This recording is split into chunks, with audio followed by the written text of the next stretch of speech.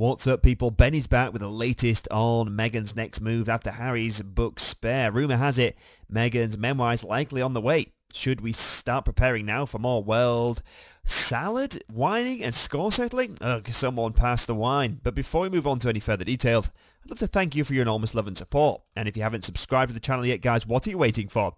Press the bell icon and let's get started. So apparently the Sussexes have a 4-book deal with Penguin Random House.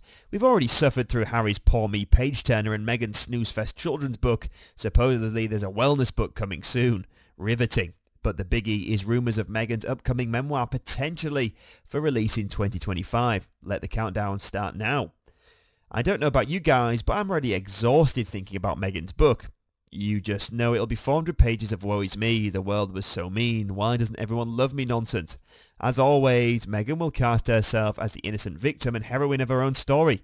There'll be plenty of less than veiled digs at the royals for not letting her shine as bright as she deserves. Oh, and lots of name dropping for celebrities she's met over the years.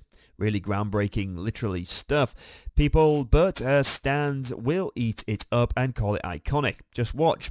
The expectation will be sky high after Harry's book performed well, but frankly, Meghan's writing is nowhere near that level. I mean, the bench was truly painful to get through.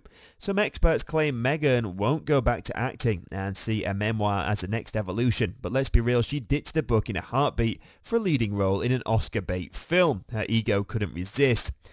Though after the disaster that was Pearl, not sure Hollywood is clamouring for the Meghan Markle show right now. Her diva rep precedes her. Maybe that's why she's sticking to the book route. Gotta stay relevant somehow when no one wants you back on their sets. I could maybe see Meghan trying to pull an Angelina and go for somber, serious roles to be taken more seriously as an artiste, but that requires actual talent, so... Anyway, the point is Meghan wants to reinvent herself yet again in 2024.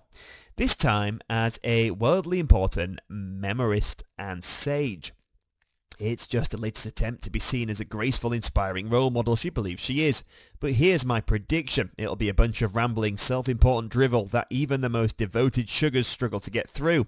Meghan just doesn't have the depth or honesty required for a truly compelling memoir. It'll be 300 pages too long, bloated, and self-aggrandizing judgments. At the end of the day, she's simply not that fascinating. Being a C-list actress who landed a prince through relentless chasing isn't exactly novel. The royals and Hollywood types she'll try to take digs at actually have talents, charisma and gravitas. Meghan not so much.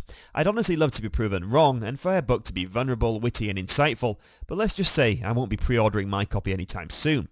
My advice is brace for impact, royal watchers. It's going to be bumpy. Tedious ride. Maybe we can make a drinking game out of it. Take a shot every time Meghan praises herself or throws shade at Kate. Let's hope Harry has a heavy editing hand again to pare it down from an over 8,000 pages to 300. I believe in you, Harry. Give us an abridged version.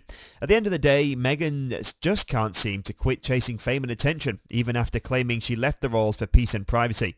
I guess Hollywood Meghan is here to stay. So what do you guys think? Will her memoir be as pretentious and boring or a literary masterpiece? Place your bets in the comments and don't forget to subscribe for more piping hot Meghan analysis. Stay sassy.